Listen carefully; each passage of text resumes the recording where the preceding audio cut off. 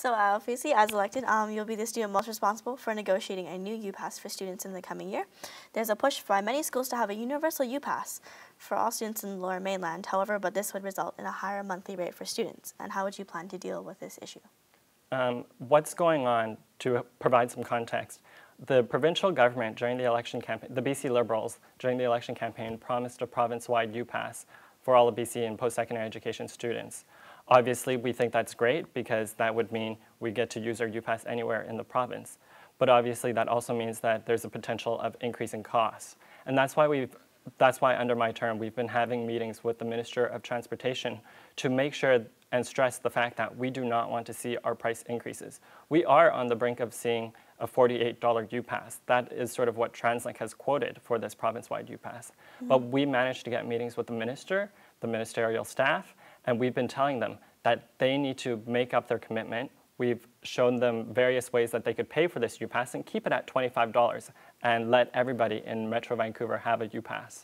So in terms of the achievement that our student union has done so far this year under my, leadership, for lack of a better word, is that we managed to get meetings with the minister, who later, because we've told her these great ideas as to how they could move forward for a province-wide UPass without increasing the cost for Ubyssey, we managed to secure meetings with ministerial staff, who is going to later recommend to the minister as to what to do.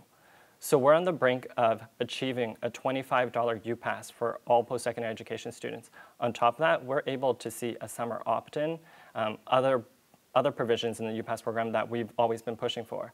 We're really close, and that's why I feel that my leadership, because we've already established these connections with the ministry, is essential in terms of making sure that the UPass program that the provincial government has stated is going to come forward September 2010 to actually have a UPass program that works for Ubyssey students at a $25 rate. Okay. What do you mean by on the brink of?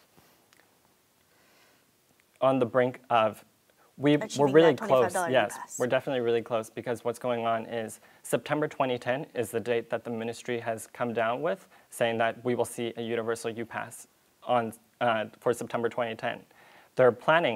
All their planning is going on right now.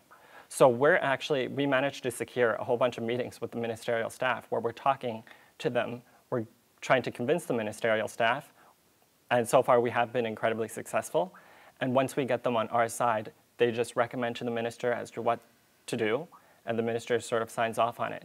So we are really close to achieving what we want, a $25 UPass, other provisions like summer opt-in, but we need to continue those meetings with the minister and continue the relationship that I have with the minister and the ministry.